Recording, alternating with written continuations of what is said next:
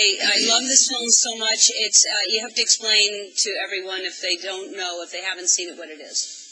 It's about an incredibly brave group of men and women who were the first to act up and raise awareness about the disease that would later become known as AIDS. But it's really about love. It's about a community that decided to save itself because society was pretty much universally shunning them, ignoring them. And they saved each other through love. As hard as that was, given the many different points of view in the gay community at the time, they banded together and ultimately gave us a lot of the civil rights that we have today. And you heard about this story, I understand, when you were 14 years old.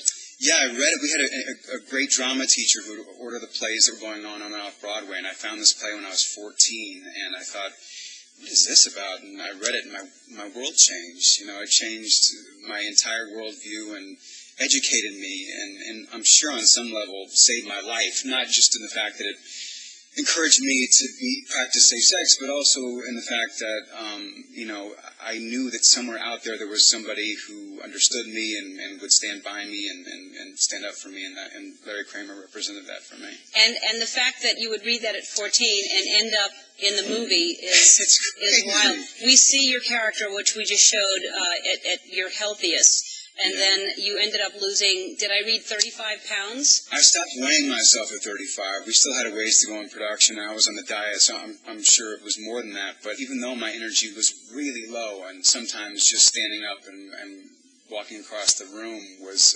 a challenging task, I really had such an appreciation for life, and that's what I tried to bring to the character, not a sense of, oh, this is terrible to have this little energy, but just to try to squeeze all the juice out of life that I could.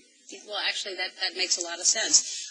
So Ryan Murphy cried when he saw you, I understand, which I don't blame him. I mean, it really is. It's a very beautiful movie, and it is about love, but it's heartbreaking and hard to watch sometimes. But I understand Defense of Marriage Act was overturned when you were filming. That must have been an incredible moment. It was amazing to be there on that day, and it was one of the celebratory scenes we got to shoot in the film, which thank God, because I was doing that like Kevin Bacon, like elbow to knee dance that day, and I was doing it a little extra hard because I was so excited.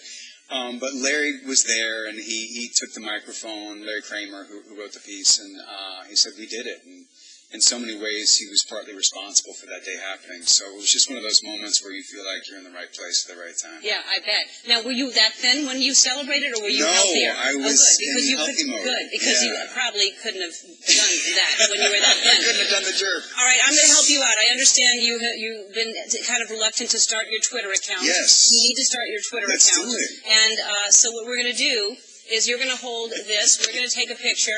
Oh, this is great. All right. Awesome. So we'll start your Twitter account. Oh, my God.